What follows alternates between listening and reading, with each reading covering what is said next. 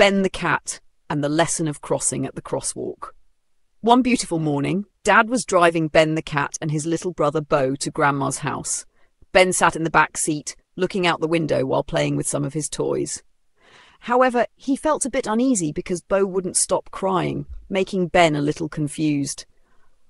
Why is Bo crying so much?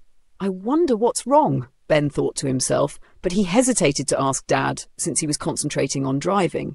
While lost in thought, Ben suddenly noticed a group of dogs crossing the road outside the window. One big dog dashed across the street swiftly, while a smaller one hesitated and froze, too scared to move. A few others stood nearby barking, as if encouraging each other to cross. Ben watched the scene intently, feeling worried as he saw cars zooming past without slowing down. He blurted out, "Dad, why are the dogs crossing the road like that? It's so dangerous!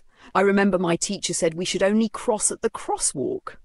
Dad smiled, glancing at Ben through the rearview mirror and noticing his concern. "You're right, Ben. Crossing the road where there's no crosswalk is very dangerous. The dogs don't know that, so they just run across without paying attention to the traffic." Ben was still uneasy. "But why is it so dangerous, Dad? What if a car can't stop in time?" Dad nodded and explained, when we cross the road where there isn't a crosswalk, drivers don't have enough time to react. They can't predict when someone might suddenly run out into the street. But if we cross at a crosswalk or where there's a traffic light, drivers can see us and slow down. Traffic lights are even better because they make cars stop completely.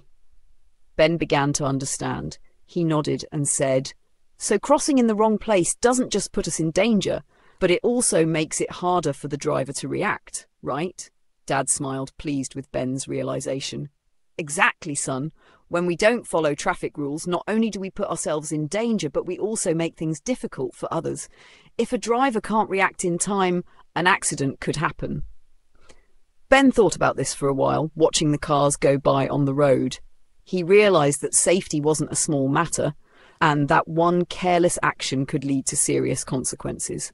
"I have to remember what my teacher and Dad said," he thought to himself. Finally, Ben turned to Dad and said, "I'll always remember this lesson and cross at the crosswalk, just like my teacher taught me." Dad patted Ben's head with a proud smile. "Good job, Ben. Always remember, safety first.